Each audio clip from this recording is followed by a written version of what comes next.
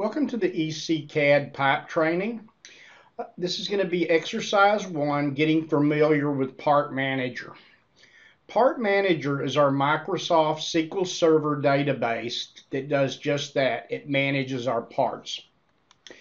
The way Part Manager works is you have multiple catalogs that you can set up. As you can see, these are all catalogs listed here. I have variable ones for pipe, for duct, for commercial that have both pipe and duct, and this one's for just drain, waste, and vent.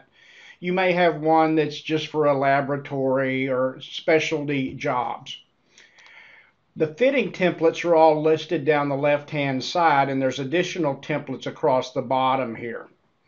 Then there are fitting groups. So if I come up here to, for instance, the elbow catalogs, and I come in here and I go to this pull down, this lists all my fitting group names, and the ones with the check mark in them will be loaded into AutoCAD MEP.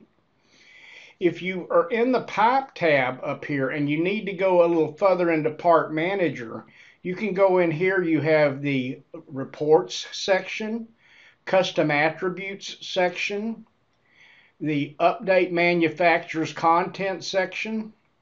This is to export, to import, and then this will turn your tree structure on or off.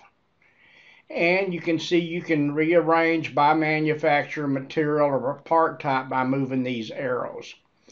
If you go to the gear, this is our setup.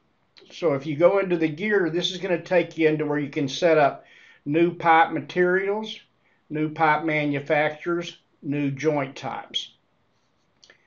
And that's how you move around in Part Manager, and we will be covering other sections at detail of Part Manager in the videos following the introduction.